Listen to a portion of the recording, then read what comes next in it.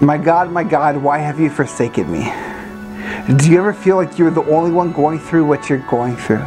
Like none of the other billions of people on earth have ever gone through the same thing as you? Have you ever felt abandoned? Like no one cares for you and you're all alone? Like the weight of the world is too much for you to carry on your own, and deep breaths and hang in there just don't cut it anymore? Have you ever loved someone so much that you would die for them? Like you would literally die for them. Give up your life for them, even though they hate you. Even though they mock you and spit in your face. I can't even imagine the restraint.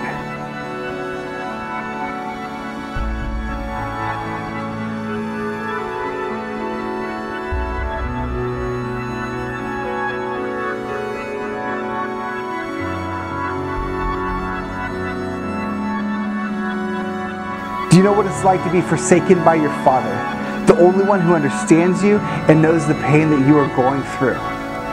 I know what it's like to feel abandoned, and still I can't even begin to fathom how Jesus felt, knowing he was doing his Father's will, yet felt so alone. I wonder if he knew he was being prepared for his throne. Jesus knew his purpose, and he knew his time had come to give up his will so God's will could be done.